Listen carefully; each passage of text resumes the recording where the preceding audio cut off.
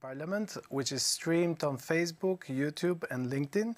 We'll be talking today about the recent testimony of the former Facebook employee, whistleblower Frances Haugen, yesterday here at the European Parliament, who blew the whistle a few months ago on the company's practices, how they choose to disclose the data, and on their impact and use of technology on communities around the world, and more specifically here in the European Union. And to talk about this today, I'm joined by Christel Schaldemose, and who is lead member for the Digital Services Act, and Andreas Schwab, also member of the Parliament and responsible for the Digital Markets Act. Both of you work on important pieces of legislation which actually will have a profound impact on the future, on the digital future of the EU. Before we start, I want to ask you to, of course, put in your questions, and I'll try to ask as many as I can to my guests.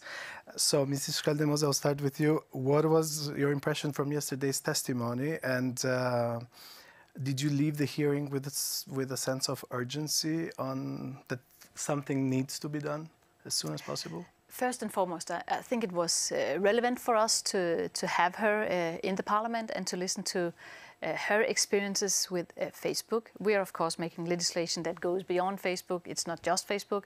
But I think it was relevant also to learn some of the business practices we have seen from Facebook. For me, it was interesting. It was it was useful, and I took a lot of things away. Mostly probably the need to regulate, the need to do something to prevent the bad practices we have seen from Facebook. So I was maybe not happy, but I was satisfied with the hearing. And well, same question goes to you, Mr. Schwab. This will have some sort of impact, but do you think this will impact also moving forward to the way the Parliament legislates, or do the legislators already know about these issues? No, I mean, there have been rumors, there have been doubts, there have been ideas, but it was quite impressive how this lady has been outlining all the different business practices that are there. I want to say it like that very clearly, that are there just to make money. And this is in a certain way the normal way of the economy. But if you see that this is the only logic of companies that have quite a lot of importance to modern societies, it's scaring. And we can do something, and we want to do something, and we want to do the right thing. And I think we got very good ideas yesterday, but it's not the end of the story. There will be new practices, and therefore we have to make sure that the laws that we are voting now are future-proof, as we say, that they can also fix problems that come up in the future. Obviously, you both are working on important pieces of legislation proposed by the European Commission, and the Parliament is a co-legislator on these two acts. But before we get more into details on this, I want to ask you, Mrs. Schaldemose, you previously have mentioned that these revelations will have an impact on the Digital Services Act, and thus European users and Facebook specifically, but also other platforms in the near future. Are these provisions in the proposed Digital Services Act enough to avoid abuses online? No, the proposal from the Commission doesn't, in my opinion, go far enough to solve the problems we heard from Frances Haugen. But parliamentarians here from the Parliament, they have, and myself included, have tabled amendments in order to try to fix it a little bit, go a little bit longer. The most important thing here and now, on the basis of what she said, is, you know, the algorithms and the recommender systems from the platforms, they need to be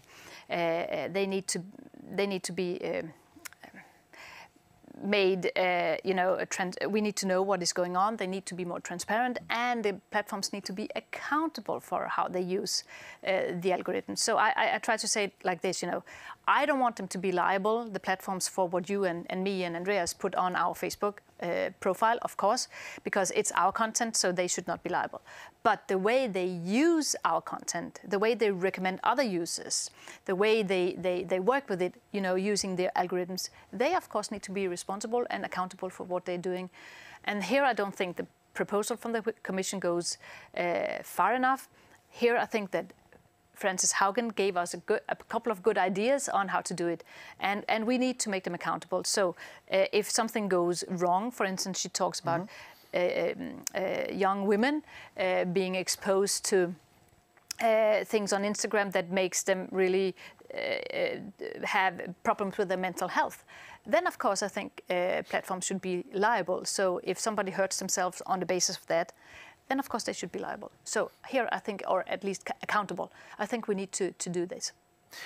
Indeed, fascinating revelations yesterday on how on how platforms choose actually to operate with their algorithm. But it's like the Wild West, and at the same time, it's their business model. So they basically choose to amend and adapt their business model according to the market.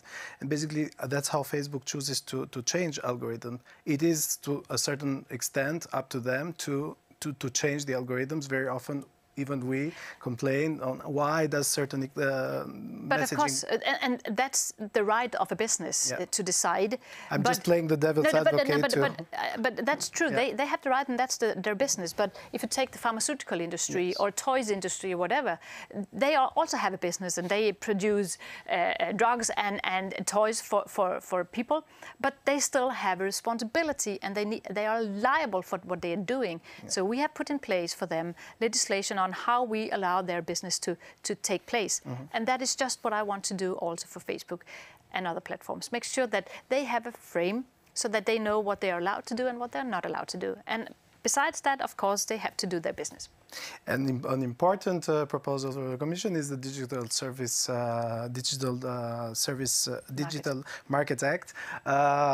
Too much jargon. Digital Markets Act. If you could simplify it for us, what does it mean? It also includes rules on how businesses operate in the market, correct? And how do these two legislations intersect with one another? Well, I would say, but this I don't want to intrude in the area of my colleague from Denmark, but I think the Digital Services Act is most of all a procedural law to make sure that what is allowed and what is not allowed in the online marketplace is exchanged as quickly as possible in between member states and with the authorities responsible to fix it. Mm-hmm. The Digital Markets Act, on the other side, is rather a law on market power. So it's not so much coordinating in between the 27 member states of the European Union, but it's looking most and foremost on the biggest companies and how they misuse their market power to rule out competition or to misuse dominance for their own business interests.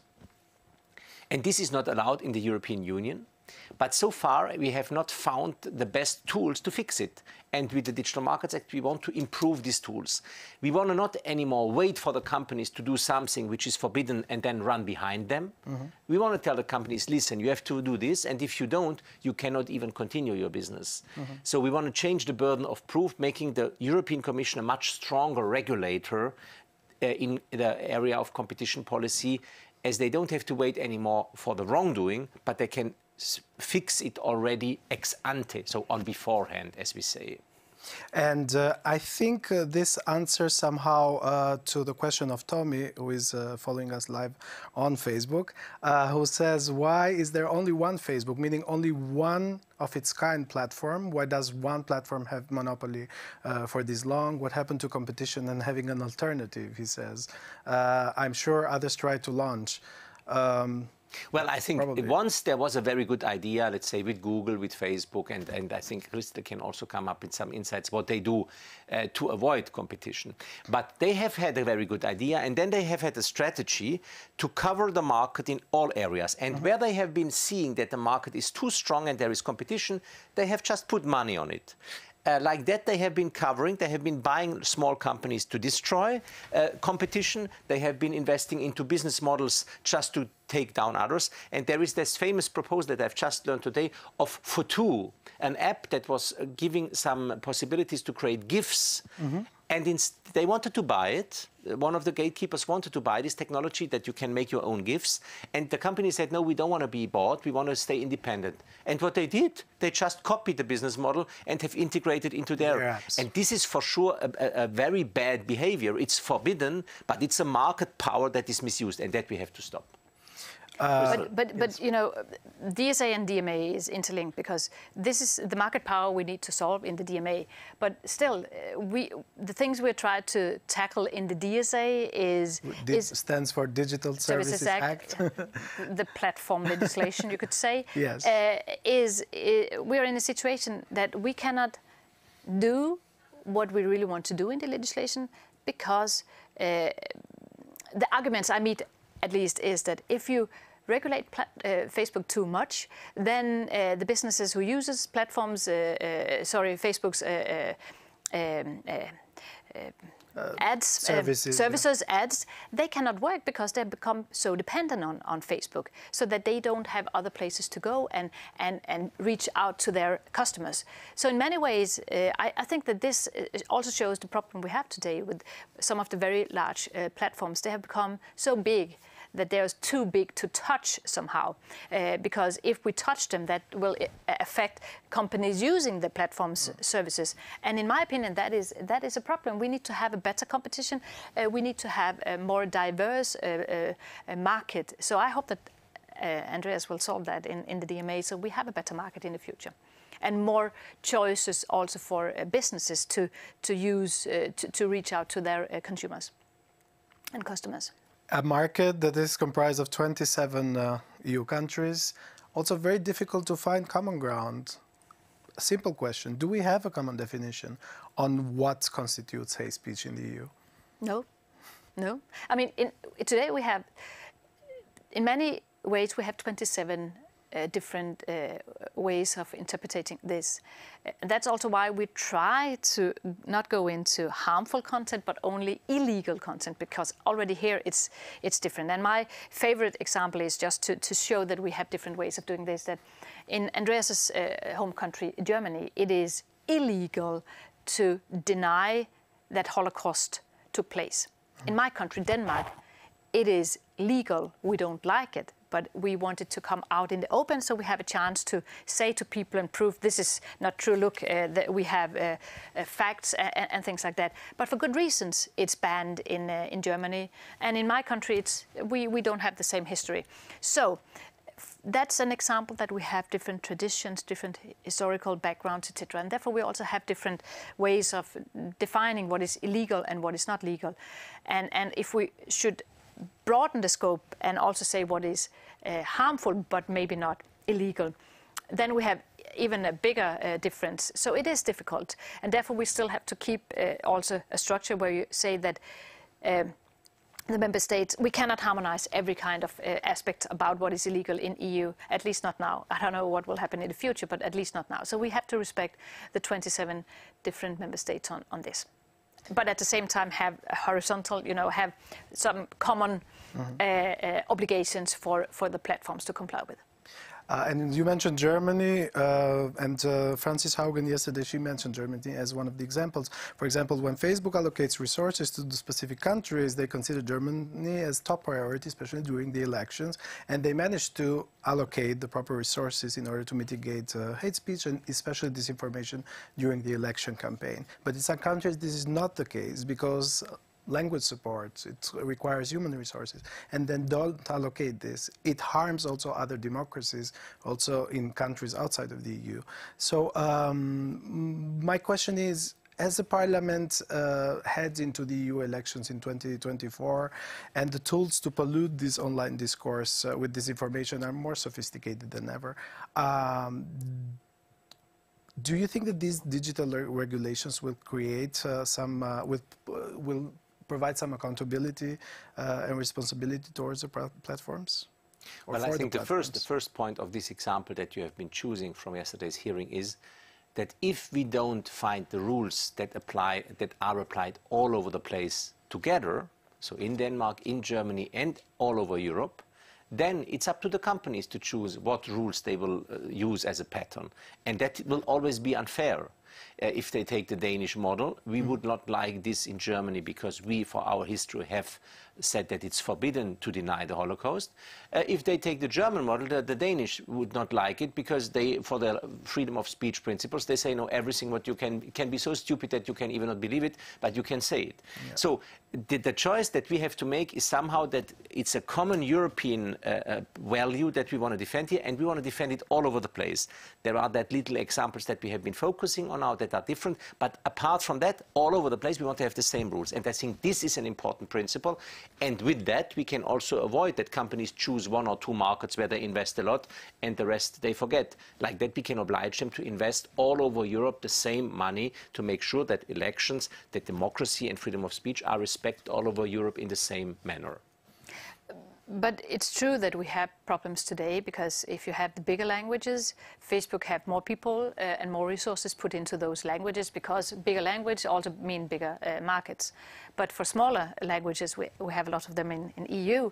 We are, maybe more, exposed to bad decisions from Facebook. And let me give you an example. We have a famous Danish journalist on Instagram. And she reported from Kabul's airport in August with the takeover of Taliban, and she reported about it. But it was a kind of an anti-terror reporting. She was not supporting them. She was scared, and she tried to report that. But Instagram put down her content because probably she showed a picture of Taliban cheering, and then you had the Taliban flag, and that was seen probably as terrorist content. But if they had real good language solutions, they would have been able to read that this was in fact anti-terror content supporting the fight against terror. So here it is important that we make sure with common obligations throughout Europe that the platforms have to comply with a lot of obligations, among others also to make sure that they have the same safety requirements in place no matter what kind of language you have. So we have a problem here and we need to do something about it. And hopefully that the bigger platforms will also, by the end of the day, comply better if they have better tools and more languages in place. But it is a problem. Well, if they can detect certain languages, they can do it with other languages. And yesterday this was also the discussion. In her statement, Facebook whistleblower Mrs. Haugen said that the DSA, the Digital Services Act, has a potential to be a global golden standard. It has to be strong and its enforcement has to be firm, and end of quote. Are we on time to ensure that regulations, this goes to both of you, brought into force would bring about a global standard on the online world, such as like the GDPR one did, for instance? Well, I mean, we were some years ago with the Internal Market Committee in Japan. And Japan, for example, has taken over the European legislation on cybersecurity. I was lucky to be the rapporteur on it, and on general data protection. Why have they taken it over? Because the principles of the democracies are more or less the same, and the rules that we are setting are becoming respected by the companies that deal with it, and then it's much easier if other countries in the world take advantage of our legislation. But for this, our legislation has to be very good, to be very blunt, and very practical. And I think somehow we are struggling with that. On the Digital Markets Act, I think we can for sure make sure that competition is a basic value. And this basic value is more important than ever because only open economies allow open societies to exist. Only in economies where all people have the feeling that they can make their business work, where they can make their innovation a reality, only in such societies democracy can grow and we have open societies. That's what we want to defend in Europe, and if we do it well, I think it can also spread over Europe, and I think it's the same for the Digital Services Act, Crystal, no? Yeah, well, I do believe that if we do it right, we will set the standards globally. In many ways, rather simple. You know, if we put up obligations for platforms when they work in Europe, targeting European users, then of course they would probably also, copy paste it for their services many other places in the world, or some countries will want to copy what we do so that they have the same kind of protection. And with the DSA, we're trying to make up a rule book for how platforms can work. And we want to give users, no matter whether you're a business or a consumer buying goods or a citizen expressing your point of view, you need to have some rights. And that is what we're trying to do. And I'm sure that other countries around the world will follow. Maybe not as fast as we would prefer, but I'm sure that it will set standards globally if we do it right and if we do it fast. Okay. Let's believe in goodwill, and I believe it personally, but sometimes there are also controversial views, like the one from Eric, who says on Facebook that we should stop bashing companies, that we should help companies and not go against free market. Is this the case here? No, but we help companies, but we help all companies and not only one or two. And there is plenty of companies that are suffering from unfair behavior of a few. And our aim is to make sure that there is fairness in the market as much as we can assure it. And so we help companies. We haven't spoken about those companies that we are helping. We have only spoken about others. But Eric can be relaxed. We want to defend business practices in the European Union to continue to operate. We exactly want to defend the companies that have to use the platforms, and we want to have a better level playing field so that they are still in business. So we are really defending them. I am defending them, and Andreas are defending them. Mrs. Kaldemos, do you think the Digital Services Act will make tech companies disclose the way they choose to extract personal data? So, for example, it was mentioned yesterday by Ms. Haugen that the way companies choose to is the way they choose to interpret it. But, for example, they are not asked how they extract the data. For instance, do you think, I know it's very specific and maybe it's too detailed for now, but do you think we should go to this direction and make companies disclose also the way they extract data and they share, and obviously share, create an obligation for them to share this data with authorities? Yes, definitely authorities. Definitely authorities. Absolutely. I mean, if we have a legislation in place, we need to be able to see whether they are complying with it or not. So they need to reveal this for at least the authorities, maybe also researchers, and maybe even the public to a certain extent. Maybe not business secrets, but still, I think that they need to show more of what they're doing. But we are working on it, and let's see where we end. It's still a little bit too early to say whether we will be successful on this, because we still have to finalize our position in the Parliament, and after that we have to negotiate with the Council. So we don't know what the final outcome will be, but stay assured that rest assured that we will do whatever, I will do whatever it takes to make sure that we have a well-functioning legislation in place. Mr. Schwab, you mentioned previously, in a previous statement, the Digital Markets Act will make sure that personal data can only be used for political advertising if users give their renewed consent, and that way it can never have a Cambridge Analytica 2.0, very bold, by the way, for where personal data is abused for political gain. How do you ensure that this does not happen again? And what sort of oversight does this legislation ensure? And to what extent do you think companies be made to disclose the data they possess? Well, I mean, first of all, what we cannot do in one or two laws is to fix all the problems. So therefore, on the political advertisement and all the risks around that, we wait for the European Commission to come up with the proposal in November, so at the end of this month, where they want to come up with specific solutions on this. And I think it's important because our elections have to be neutral. Political parties have to have their own messages, not being misled by platforms.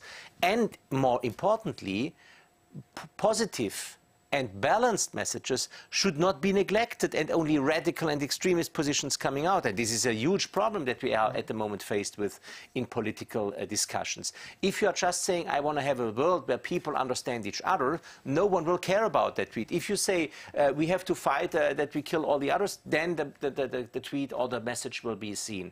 That is not a good world in which we are living on at the moment. And that is something that we have to address. And we hope that the Commission comes up with proposals on this. What concerns the question on how to make sure that the information that especially the big platforms are having. We have heard yesterday that, for example, 80% of misleading information on COVID has been coming to 4% of the users. So the problem is that you have a certain number of people, only a small portion, but they get all the misleading information, and for sure they are it's too much for them to check all that. So we have to make sure that what is good scientific practice is somehow shared all over the place, and that all parts of the population and all users get a bit an information about the normal life, so that you don't end up in a bubble. That is very delicate because it has to do with freedom of speech, and Christel is discussing about that every day. This is very complicated because freedom of speech means also that you can decide yourself to listen only to stupid stuff. But if a platform is pushing you there, that would be the wrong choice. If you choose yourself, no one can stop you. We've heard recently that some Facebook staffs tried, to see how fast you ended up in these rabbit holes, where you only received recommendations for, conspiracy theory pages, etc. And it lasted 3 days, and then they were in this rabbit hole.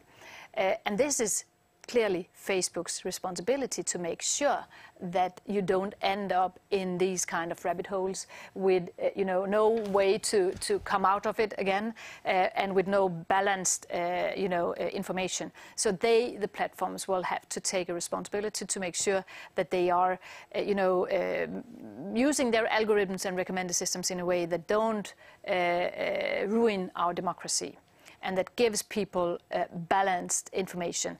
And I think that they have to do more than they're doing today. And hopefully our pieces of legislation will be a little step in that direction, and more will come later on from the Commission. And then hopefully some common sense also will come into Facebook sooner or later. I think they are afraid of their business, and I think that they are looking into how to do things better. Maybe they should start looking into how their algorithms works. What Frances Haugen told us was they are doing this because they earn money. They want us to stay on the platform as long as possible, and in order to make sure that happens, they have to recommend us things where we get engaged, involved, and very often that is bad things, because then we become angry. Controversial. Controversial things. Then we are working because then they know. Then we click and spread the news. So they have to do more, and we need to put a pressure on them to do more to avoid this. Meaningful interaction, says Facebook. Do you think that's the case also when it comes to political content? You, as politicians, are present on social media. You've seen certainly your content going down because Facebook is putting more resources to and more focus to meaningful content between people and friends and groups. But that is basically taking people into these so-called echo chambers. So do you think that this sort of this legislation being brought forward, also this testimony yesterday here at the Parliament, will help raise alarm?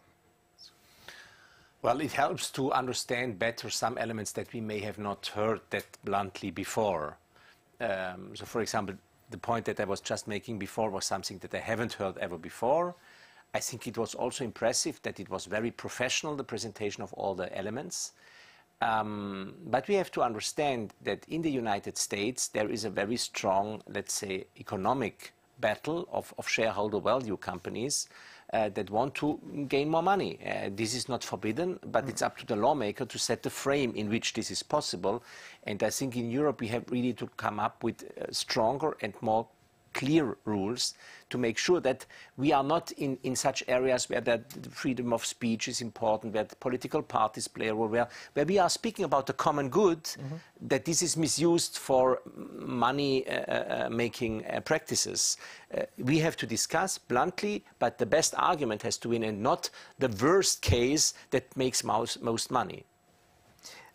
Any timeline before we end this interview on the Digital Markets Act? Well, I hope that we can vote in the plenary in December, and then we will see with the French presidency how we can come to an agreement. And I'm very hopeful that we can not only do it on the Digital Markets Act, but also with you, no? Will we have a Digital Services Act before the European elections in 2022?